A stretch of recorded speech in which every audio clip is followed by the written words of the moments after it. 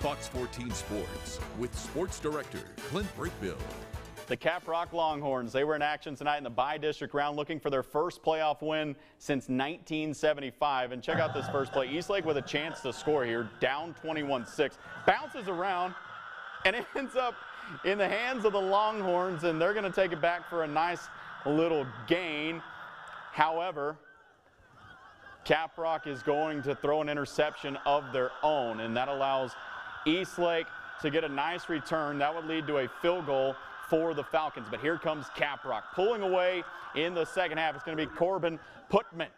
He's going to get into the red zone with a tough run here. I mean, they basically, everybody was a star for the Longhorns tonight, but that was one of them right there, Corbin Putman. But maybe the biggest player of the night, Caleb Rodriguez. He's going to finish it off with a run in the corner here, but then you're going to get more from Rodriguez. He did a lot of the wildcat, but this one basically playing quarterback as Williams is going to throw it out to him, fakes the run, throws it up to Tajay DeLeon, and he's in for the score. Caprock wins 42-17. They break a 43-year playoff drought. Congratulations to the Longhorns.